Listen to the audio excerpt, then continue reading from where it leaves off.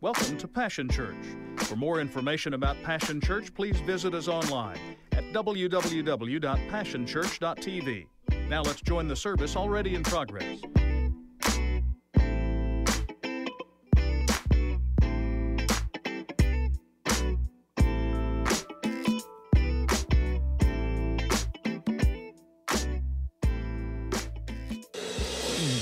Yeah, man. It's good to be in the house of the Lord, amen. Okay, I got two of you. I said it's good to be in church this morning, amen. All right. I just want us to always make sure that we take a moment. You say, well, I'm uncomfortable. How many introverts we got in the room? Raise your hand. Okay. Can I raise my hand? Because some people don't believe I am, but ask Julie, the real Steve. I'm pretty introverted.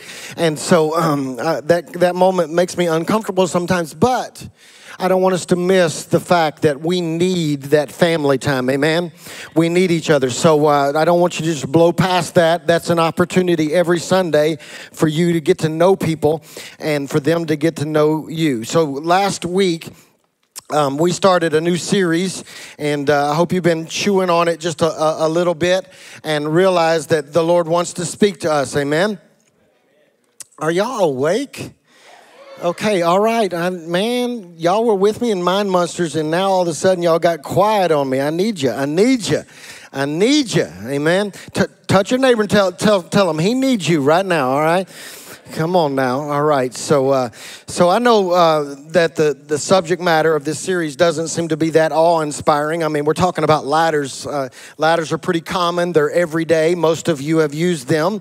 Some of you have used them more than others, but there are ladder lessons that you need to learn. As I said last week, it would seem like it goes without stating. It would seem like we really don't need to talk about ladder lessons that much, except for the fact that we had something happen here a few years ago that got me to thinking. So, Austin, put that first slide on the screen, if you will. This is the aftermath of someone not understanding ladder lessons, all right? So I told you I wouldn't tell you who did that other than the fact that his name begins with Ann and ends with Drew. Andrew, Pastor Andrew. Give him the second one. Show him the second one. This is the second screen you got up there. So he ripped down the whole ceiling from here all the way back to those lights. We had a ladder set up here, and we were trying to adjust the projector. And Andrew being 6 foot gargantuan, because I'm not sure exactly, 6'5", I don't know, he grows, I think I'm getting shorter because he just keeps getting taller. He goes up the ladder because I figured it would be easier for him since he's taller than me.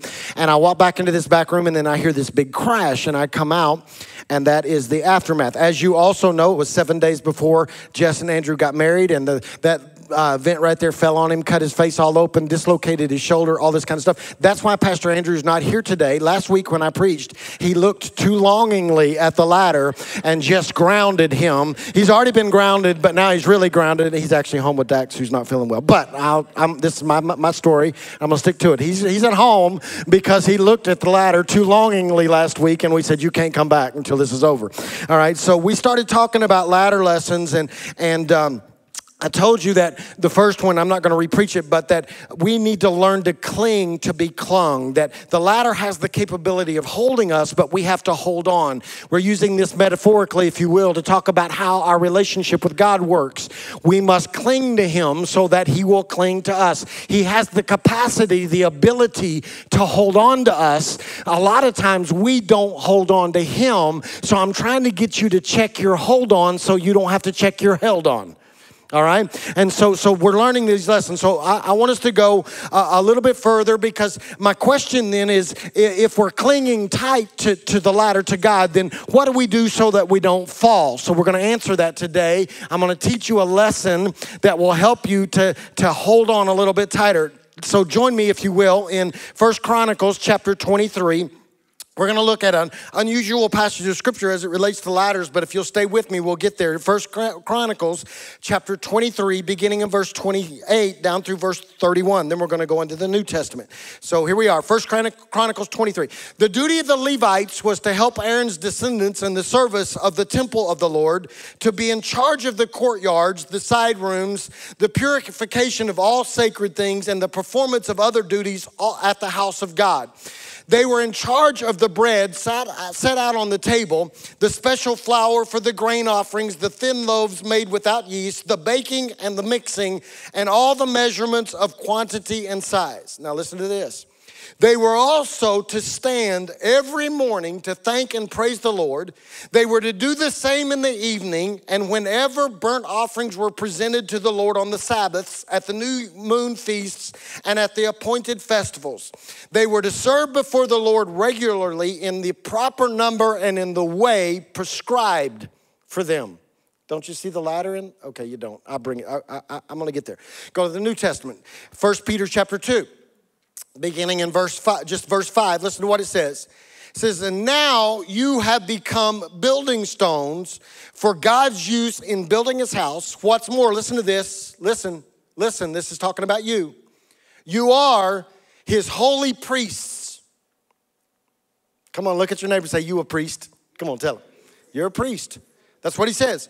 What's more, you are his holy priest, so come to him, you who are acceptable to him because of Jesus Christ, and offer to God those things that please him. And then finally in Hebrews chapter 10, verse 24 and verse 25, out of a little bit different version than you probably ever heard it, because some of you already know this passage, you're about ready to quote it to me, which is, don't forsake the gathering together of yourselves as some. Okay, so listen to this. Let us consider how to inspire each other to greater love and to righteous deeds, not forgetting to gather together as a community, as some have forgotten, but encouraging each other, especially as the day of his return approaches. Okay, so this is odd.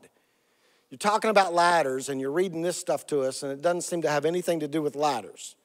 But I need you to understand and stick with me just a moment, because let me just tell you this morning that my goal is not to get you just to climb the ladder. My goal is this: if you just climb the ladder but you can't stay on the ladder, then the gained height, all it does then is it increases the damage to you when you fall. So if I can teach you how to climb the ladder, but then once you get up here, you're not able to stay up here. The higher you go, if you don't learn the ladder lessons and you fall, can I tell you from the experience we had with Andrew that it increases the damage done to you. The problem is that Andrew went about as high as I am right now, and he fell, and it dislocated his shoulder. If Andrew had been way down here and fallen, he would have not been injured, probably. Yeah, okay. But are y'all still here? All right. So my goal is not to get you to climb the ladder. My goal, my assignment is to teach you how to stay there. You say, what is all this ladder stuff? I'm talking about your relationship with the Lord.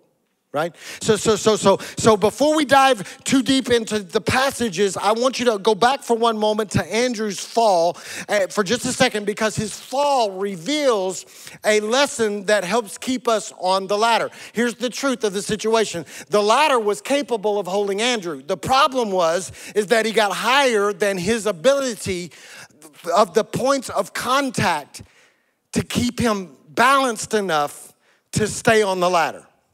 Okay, so this is literally what happened.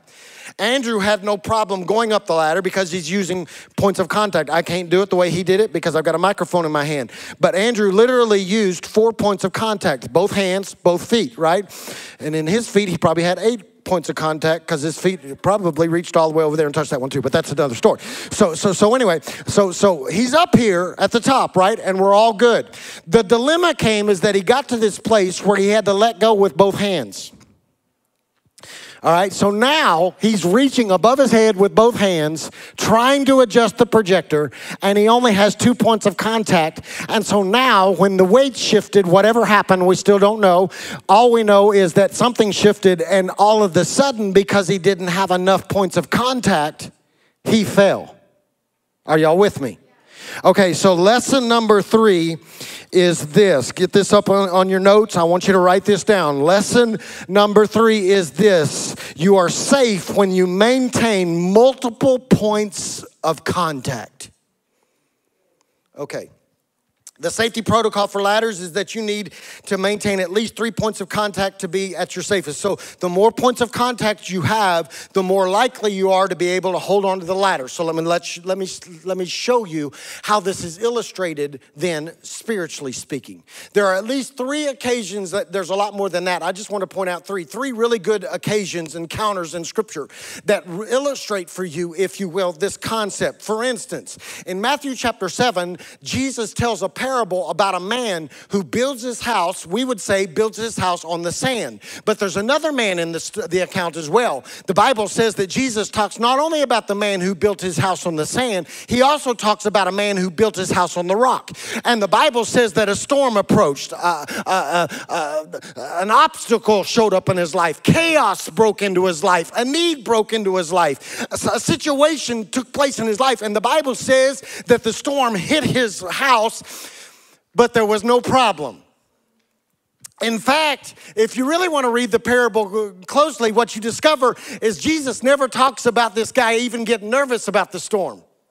He never became concerned about the storm that was approaching his house. He didn't go to the storm shelter. The siren didn't go off. He didn't freak out. He didn't run to Walmart, buy all the bread and the milk, because he recognized that my house has enough foundation, enough points of contact to withstand what's about to hit my life. The opposite was also true. The man that built his house on the sand experienced devastation and injury and brokenness simply because he didn't have the foundation necessary. Let me put it this way in ladder language. He didn't have enough points of contact.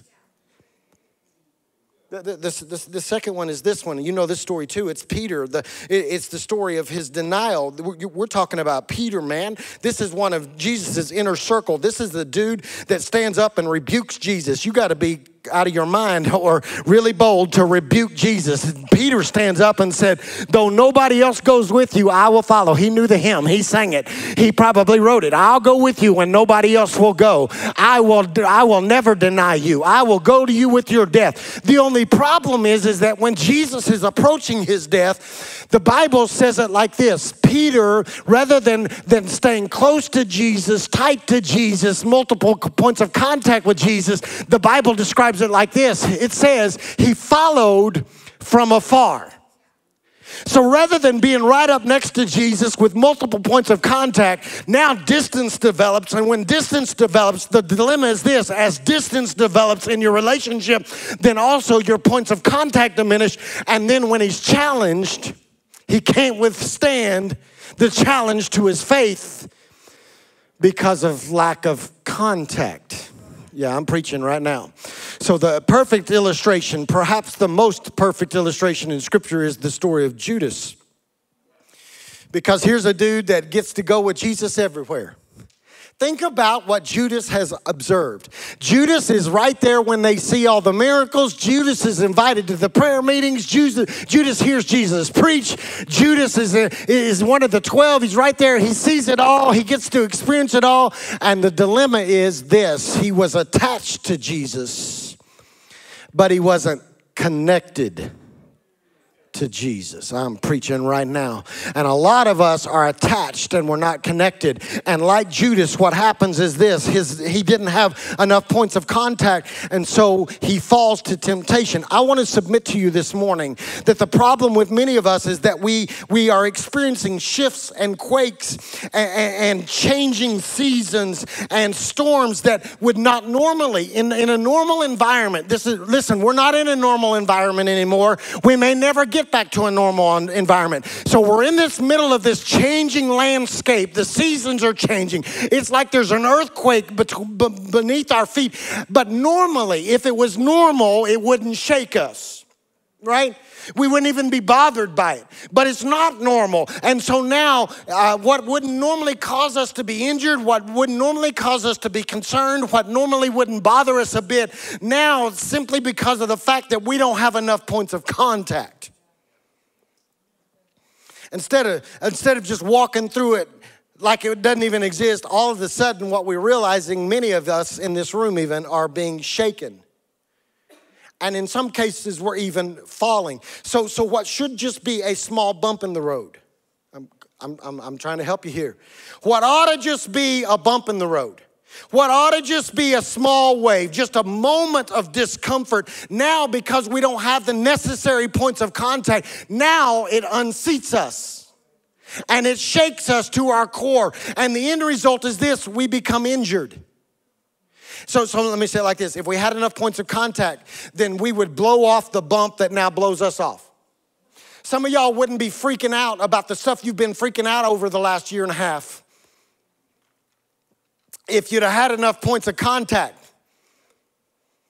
Oh, okay, that went there and came right back.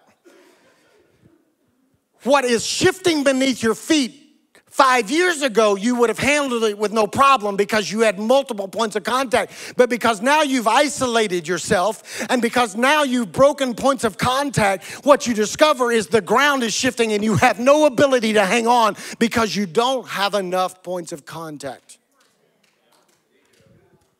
That's why I read these strange passages of Scripture to you. The passage that I read to you out of 1 Peter, I read them in the order that they fall, but maybe I need to back up and do it like this. In 1 Peter chapter 2, the word declares, and I had you say it to one another, your priest, the word declares that because of what Jesus has done, because he came, the Old Testament system of priests was done away with, in that now, because of the relationship that Jesus has allowed us to establish with the Father through him, we are now priests. You don't wear the collar, thankfully, because we would think you were weird. I didn't know how to dress yourself. But the truth is, you're priests. So therefore, if we have now become priests because of what Jesus has done for us, right? Then we too are now also responsible to carry out the duties of the priests that we've become. Are you with me? So now let me back up. 1 Peter says you're a priest. I read to you out of 1 Chronicles because 1 Chronicles chronicles for us the duties of the priest. Right? So let me go back. I'll come to Hebrews here in a minute, but it is our responsibility now to do what the priest did. Listen to what it says. It chronicles for us. It says this: they were to stand every morning to thank and praise the Lord. They were supposed to do the same in the evening, and whenever burnt offerings were presented to the Lord on Sabbaths, at the new moon feasts, and at the appointed festivals. Everybody got it? Okay, again, they were to stand every morning and every evening to give thanks. Then on the Sabbath, they were supposed to make sacrifice. Every morning, every evening, and on the Sabbath. Every morning, every evening, and on the Sabbath. I don't know what that sounds like to you, but to me that sounds like this: multiple points of contact. Yeah. So we've missed the latter lesson, and it's causing many of us to fall during the storms of life and become unstable simply because as priests, we have a mandate on us. As priests, we should have multiple points of contact every day, and then listen to this, and then on Sunday. Okay. In other words, this is teaching us this, that Sunday contact with God. I hope every Sunday when you walk in here, you encounter the living God. That is our vision statement, that you would encounter God. So I'm praying that every time you walk in here, you encounter God. That on Sunday mornings, you have a Holy Spirit encounter. That you don't just walk in here and hear self-help messages and just sing a few songs and smile at a few people and wave as you go to your lunch. No, I'm praying that as you pull up, even before you get here, that the only thing that's happening is when you pull into the parking lot, we experience and encounter a loving, living Jesus that cares for us. I pray that's the truth, but would you please listen to me this morning? Although what we do here is essential, it's not enough. Okay. Sunday is an inadequate number of contact points to sustain us and to stabilize us. In order to fulfill our calling as priests, there should be multiple points of contact daily and weekly. Let me be very blunt this morning. The reason that some of you are faltering, the reason that some of you are failing, the reason that some of you are struggling at the level you're struggling at is simply this: you only have one contact point, and it takes place on Sunday. The truth of the matter is this for many of you, is that you never read the word except on Sunday and then only what's on the screen. That's an inadequate number of contact points. Some of you never actually pray for yourself. You only pray in here on Sunday morning when somebody's leading you on a microphone, and then you wonder why when your world starts falling apart, you don't have the ability to sustain and withstand. It's simply because you don't have enough contact points. The result is this: many of us are on a spiritual starvation diet. Could you, I ain't even going to answer this question for some of you, because could you actually go all week without eating but one time? What if I told you the only time you can eat this week is today? You better eat everything you want to eat the rest of the week today, because this is going to have to be sufficient for you the rest of the week. Some of you could withstand that. Most of you could not, because none of us like to fast anymore. Selah. Okay, so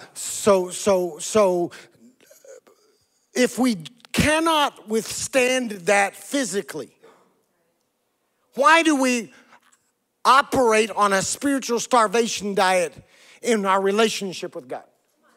So can I remind you then that David understood practical multiple points of contact. He practiced multiple points of contact. Psalm chapter 55, verse 7, listen to what he says. Evening and morning and at noon, I will pray and cry aloud, and he shall hear my voice. You missed it. Evening, morning, and noon. We also know that Jesus practiced multiple points of contact. The Bible says that it was his common practice. You don't call something a common practice unless it's a common practice. I do it more than once. I do it all the time, to the degree that people begin to notice I do it, and they write about it because they've seen me do it so often. And Jesus would pull away from everybody in points of contact with the Father. Let me just submit to you that if Jesus, the Son of the living God, God in flesh, God of the universe, the God that holds all power, authority, dominion, if he himself had to practice multiple points of contact to maintain his relationship and to have the power that he needed to survive on this planet, then I would submit to you that maybe, just maybe, we ought to do the same. Listen, I just need to help you this morning. I just need you to know this is a fact about me. I live for Sundays. Sunday is my favorite day of the week. My whole life revolves around Sunday. But I want you to hear me clearly. Sunday isn't enough. Can I tell you this morning, if you only have a Sunday point of contact, then can I tell you that what's going to happen is if you only have a Sunday point of contact, you are Andrew on the ladder. You will fall. Because it's not sufficient. It's not enough. According to Scripture, as a priest, you are mandated every morning, every night, and on Sunday. In fact, as a priest, it's almost like the Sunday is an afterthought. What you do in the morning and what you do at night should culminate in what we do in here on Sundays. The reason that we have to pump you and prime you and work you to get you going is probably because you didn't have a morning and a noon and a night contact point. So we're operating with people that only have one point of contact. It's the crazy folks that contact him in the morning and realize they can't make it past noon without talking to him again, and then they contact him before they go to bed. It's those kind of folks that walk in here on Sunday morning and they go, lo and behold, I'm ready to worship because I've been contacting him all week long. Yeah. That's why the Hebrew writer said it like this: through Jesus, therefore, let us continually offer to God a sacrifice of praise. What we do in here on Sunday doesn't end on Sunday.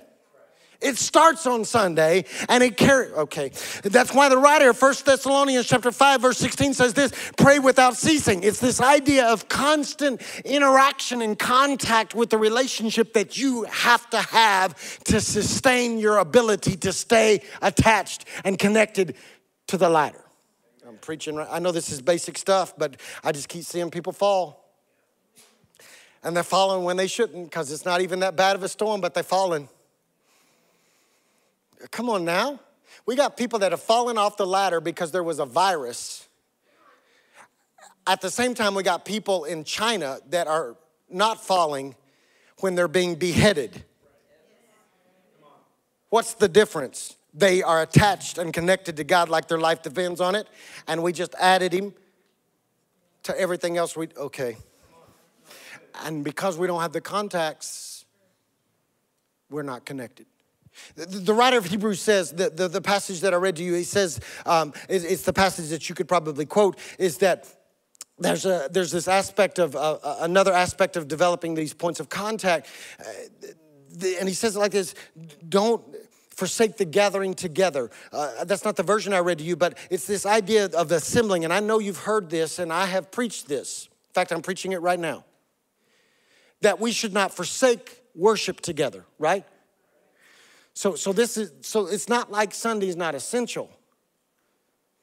But maybe in our preaching, because like it or not, preachers can be self-serving too.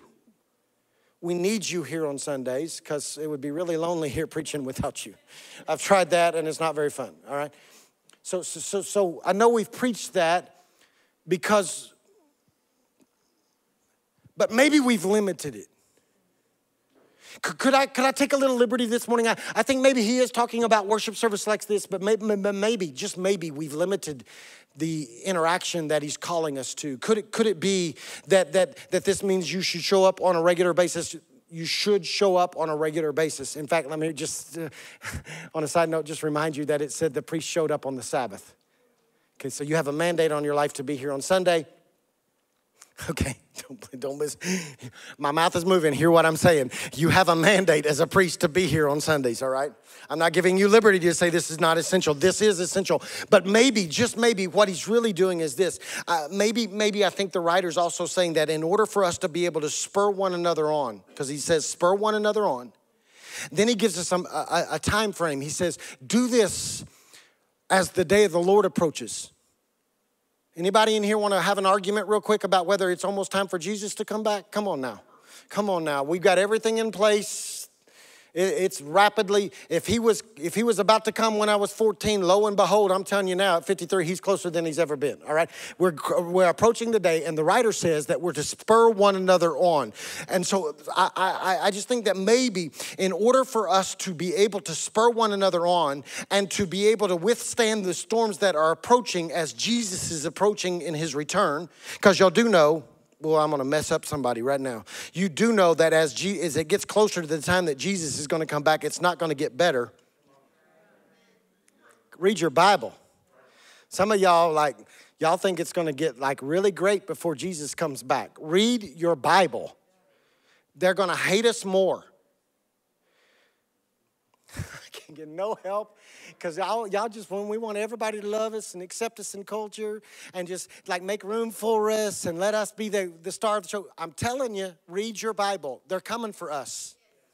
We're not going to sing Hold the Fort till Jesus come and hide in here from them. We just need to be aware that it's going to get worse before it gets better, right? And so, but as the day approaches, it will get worse. So we need to spur one another on. There will be storms that we've never experienced before that could be more shaking and more vicious than we've ever experienced before. Maybe what the Hebrew writer is telling us is not only is it important not to ignore the Sabbath and not to forsake the gathering together of the saints on the Sabbath, but may I submit to you that we cannot crunch all of that necessary, here it is, community into 1 hour. So what we're going to do is we're going to lengthen our services to 4 hours. I'm making an announcement today. From now on, we're going to start at 9 or at 10, and we're going to 3. Okay, y'all wouldn't stay for that, neither would I. All right? I don't want that. You can't do in 1 hour what needs to be done. I think maybe that the Hebrew writer is trying to teach us that we need multiple points of contact to the body of Christ, multiple points of contact to community. Have you ever, Have you ever wondered why it is that some people in this body seem to have numerous people who will rally to them in their time of need. Have you ever wondered? I mean, here you are. You're sitting here this morning on a Sunday morning, and you're hurting, and you're struggling, and you're literally fighting for your life, and it seems like no one even notices. Could it be that the person who everybody rallies around has worked hard and intentionally to develop and maintain multiple points of contact with the body so that the body now knows and responds? Because here's the truth. The truth is some of you in this room think that nobody cares. The truth is nobody knows.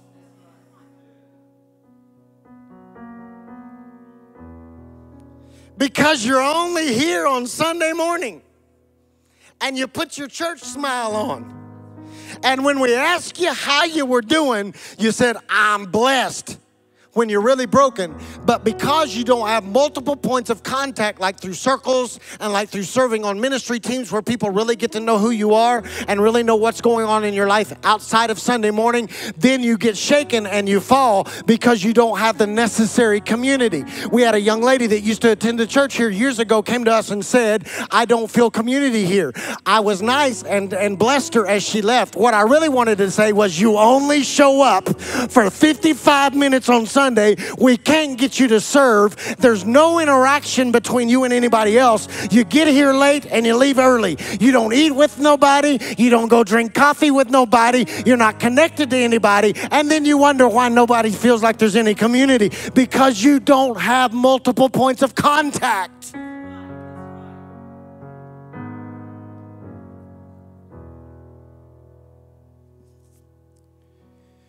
Listen, if you're here faithfully every Sunday, I'm glad. I'm thankful for you. But that's only one point of contact with the community of Christ. And if Sunday is your only moment of contact with this body, then it is inevitable. When the storm hits your life, you will fall because you won't have any support systems in your life. And so the only way for me to maintain the spiritual height that I gain is this. My life must become intentionally intertwined with not only Him, but them. Are you hearing what I'm saying this morning? I'm glad you come in here and get your spiritual fix. I'm glad you come in here and get the goosebumps that you get. But let me tell you this morning, you have got to intertwine your life not only with God, you've got to intertwine your life with people in this body that you're assigned to, and that will not just take place on Sunday morning. Some of you only connect to God. Some of you are only connected to the body, but it takes both. So this is my challenge to you this morning. I want to challenge you to check your contact points. It cannot be singular in nature. The more contact, the more ability to cling. So I need you to ask yourself this question this morning. Is God a once a week thing? Because your duty as a priest is morning, night, and Sunday. In fact, it didn't even give you a day off. There ain't no day off. Morning, night, and Sundays. You need to bookend your days. Every day there should be substantial contact with Him. Morning, night. Let's go David's pattern. Morning, noon, and night, because some of y'all leak. Morning, noon, and night. We should be connecting with Him. And then we bring our connectedness together on Sundays. But then let me ask you this question. Is your contact with the community only one day a week? Well, I'm just waiting. I'm waiting on somebody to call me. I'm waiting on somebody to reach out to me. I'm waiting somebody to connect with me. You have a duty as a priest to intentionally connect with them. Your phone works. Ain't nobody called me. Who have you called? Well, nobody wants me to go eat.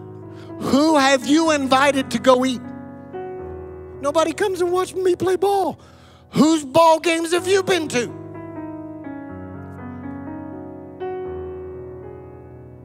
Contact produces connection. You missed it. One more time and then I'm done. I'll get out of your way. Contact produces connection. You are only as connected to God as you contact Him.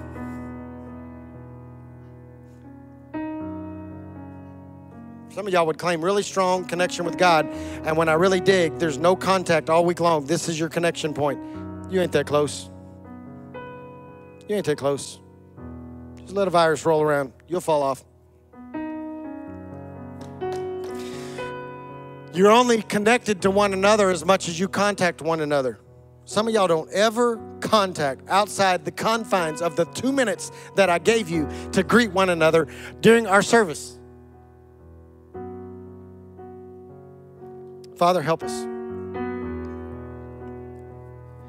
Father, we don't want to obtain height that we cannot maintain.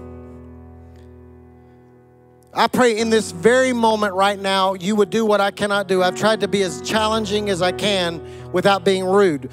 Holy Spirit, I give you permission to be rude. Shake us at our very core. Let us examine our own life in this moment to discover that many of us are not nearly as connected to you as we think we are.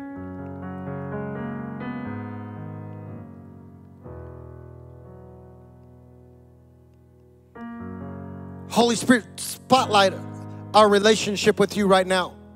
And if we are basing our entire relationship on you, with you on Sundays, I pray that you would convict us in our spirit right now, and you would wake us up in the morning, and you would wake up us up at noon and at night to the fact that we need constant contact, interaction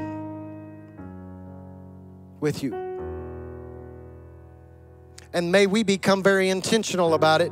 May it not be haphazard. May it not be flippant. I pray that we would become disciplined like priests. This is our job. This is the mandate on our life. But Father, I also pray that you would convict us. Holy Spirit, do a work on us right now. Every person in this room. Every person in this room, introvert, extrovert, annoying, that's super extrovert. Spotlight us all. We have a mandate on our life to develop contact points with your community because we need one another. Your word tells us that every joint supplies need, but if the joint's not here, if it's not in relationship, if we're not connected, then there's no way for that to happen. So, Father, I pray that you turn the spotlight on us. And some of us need to recognize that we're working harder to develop relationships with people that don't even know you than we are with the people that you've assigned to us spiritually. And I pray that we would become intentional about breaking down walls and barriers, and we would go out of our way to connect with one another so that we supply life and stability and sustenance to one another so that we don't fall. I pray that you'd help us in this today. May we truthfully and vulnerably examine the condition of our own life in this moment. I pray you do this in Jesus' name. If you're here and you're willing to allow the Holy Spirit to do that, would you just do this with me? Would you just turn your palms up for just a moment as a symbol of surrender? Father, we surrender to you. If we're as connected as we need to be, great. But if we're not, we surrender to you as our Lord, our Savior, our boss, our King. Create a desire in us to know you, to be known by you, to seek you in the morning and to seek you at night. To love our moments with you in church, but also to love and to seek moments with you outside of this fellowship. Father, we lift our hands in surrender. Some of us are so isolated. We become so closed in life that we've built barriers and walls that keep us from connecting with the people around us, and we're not here by chance. You bring the body together. So, Father, I pray that in this moment you would convict us of isolating ourselves and we would go out of our way. We surrender to that command. It's a choice. It's a job. And I pray that in this moment, we would become more diligent in that pursuit than we have been. And Father, as we surrender, we believe you're going to do this in our lives individually and corporately. And because of it, there are going to be people here that can withstand significant blows and it'll never even touch them because their foundation is secure. We ask you to do this in Jesus' name. Come on, touch your neighbor right now and say, I'm going to be connected. Come on, tell him, I'm going to be connected. Alan, would you come here just a minute?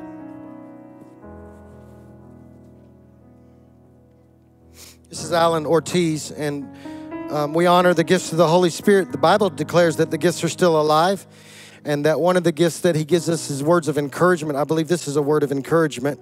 I've asked Alan to read it to us because I don't want you to miss. I think it ties in very well with what I talked about the season we're in, that we need to increase our contact points with him. So Alan, would you just share with them, read to them what the Holy Spirit gave to you, and then I'll come back and close this. I guess you're going to need this unless you're really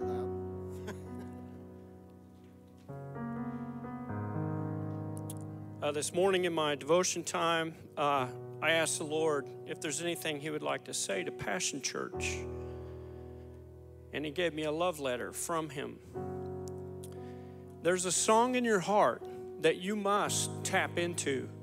There's a song in your heart you must pay attention to. Help it, nurture it, exercise it, grow it. Your heart is full of Jesus. Let it sing his story. Let it give him glory. It's eternal, and it's who you are. For all of us, the end isn't far. Our forever home is in heaven, but now is the time to shine, the time to focus, the time to go deep. For this is the time for his glory to manifest. Let your gifts flourish. Let your mind be heaven. No man has ever seen or heard what God has prepared for you as you love him. So chase him. Seek him, know him like never before. And those that have gone before you had their chance. But now it's your turn. What better way to spend yourself than to spend it on him? He is a rewarder of those who diligently seek him. It's time. It's time. It's time. Yeah, man. You say, well, what does that mean? It means come up higher. It means come up higher. But to do that, you have to be connected. I encourage you. I'm getting ready to dismiss you here in just a second. And when I do, you've had an encounter, hopefully, with Jesus. But you also need to connect one another. Because the Hebrew writer says this, spur one another on. How am I going to go higher when you spur me? Anybody else notice that you have a tendency to plateau if you're left to yourselves? I will. Let's be honest. I'll plateau all day long because I'll go to where it's comfortable and I'll stop. We need to do what Alan's talking about. We need to push one another that this is our time. This is our season. We've got to push one another, and you do that as you connect. So this is what I want to.